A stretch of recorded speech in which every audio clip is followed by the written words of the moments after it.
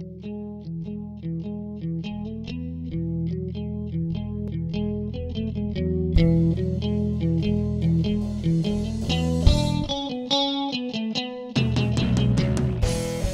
everybody, and welcome to the Dielectric Media Podcast. I am Doug Schlabotnik, and today I'm going to be doing our segment called Music That Matters. I wanted to highlight the band King Crimson in this episode. This band has been around since 1969. That was when their first album was released. That album was called In the Court of the Crimson King. And it was widely...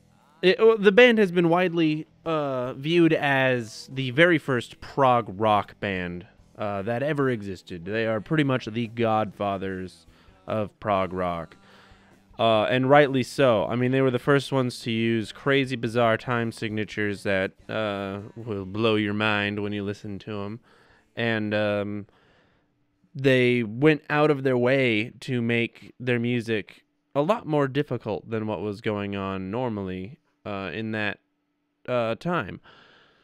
Their lineup has changed considerably. They've gone through 19 different members. Robert Fripp is the only member that has stayed consistent. He has been the guitarist since 1969. He's always been a member in the band and is the only one who has stayed consistent. At around 1981, Adrian Belew joined the band. He was a producer, and he really brought a new songwriting element into the band. He plays guitar and is the vocalist now. He pretty much, from his point on, is my favorite King Crimson. Everything before that is still really good, but my favorite stuff from them is after he joined. The first album I ever bought from King Crimson was Thrak, which pretty much just exploded my brain. It is one of the best albums I've ever listened to, and left me wanting more and more King Crimson. Thrak is kind of a bizarre album. My favorite song off of it is called Dinosaur, which kind of takes the perspective of a dinosaur as like a fossil. It's crazy weird. And yeah, a couple of the songs that I would say pretty much define King Crimson would be Frame by Frame, which has a guitar part that's in 7/8, and the second guitarist drops the last note of every phrase, and it gives a very bizarre kind of doubling chorusy effect. And like, I don't know, it's kind of, you can't really explain it. It's one of those things where you really want to go and listen to it.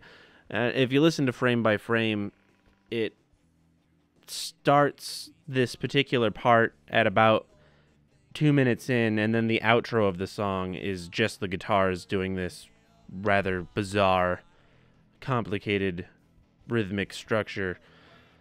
That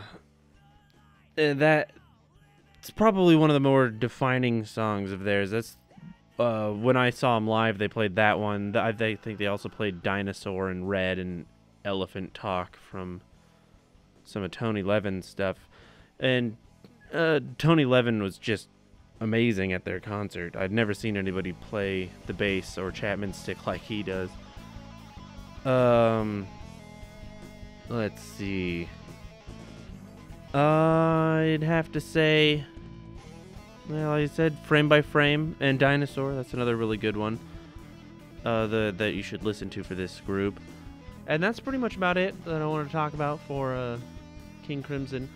There is another song that I would recommend everyone listen to, unrelated to King Crimson. It is Yesterday by Ray Charles, the cover from the Beatles. And when I first heard it, I was just blown away. I thought it was amazing.